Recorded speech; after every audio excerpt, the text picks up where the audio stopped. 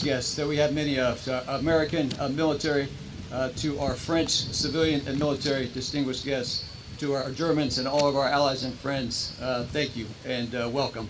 And most of all, to the veterans sitting right in front of me from D-Day. Thank you so much, gentlemen. You honor us with your attendance. Thank you very much.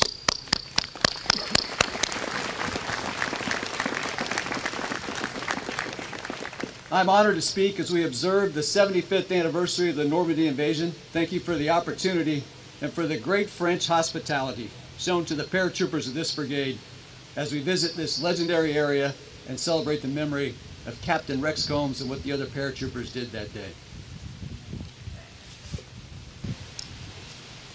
My name is Colonel Art Sellers. I'm the commander of 3rd Brigade Combat Team, 82nd Airborne Division, which is the modern-day unit of the 505th, commanded by the legendary General Gavin, who we have his family here with us today, as well as the 1st Battalion of the 508th Infantry Regiment. The unit Rex Combs was assigned to when on the night of June 5th, 1944, he boarded a transport aircraft to participate in the airborne assault of Nazi-held Normandy, France. Today I have with me present-day paratroopers of A Company, 1st of the 508th Parachute Infantry Regiment, Fury from the Sky. Like Captain Rex Combs and his paratroopers of 75 years ago, they are also two-time volunteers, volunteering to serve at a time of war and volunteering to serve in the airborne. 25 other paratroopers from Company A, 1st of the 508, jumped with Rex, but a dreadful navigational error placed them about 2,500 yards east of their designated drop zone, placing them near the German town of Wallace. After gaining their bearing, Rex and his little group of paratroopers fought their way back to rejoin the 82nd Airborne. Along the way, they destroyed 4 German anti-aircraft guns and fought numerous Nazi combat elements, all without losing a single paratrooper, including here in Chef-Du-Pont.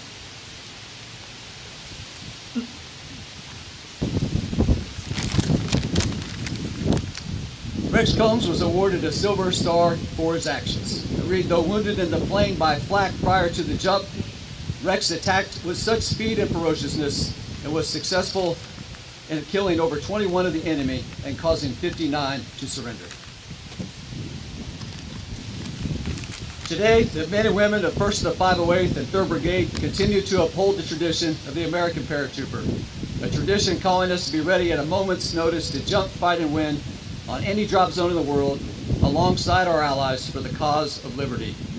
We will always remain ready to step out of the airplane in the dark of night, competent and lethal against the enemies of our nation and our allies.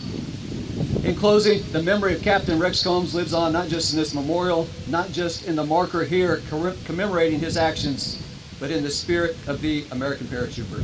Thank you again for this opportunity. Airborne all the way. H- ready.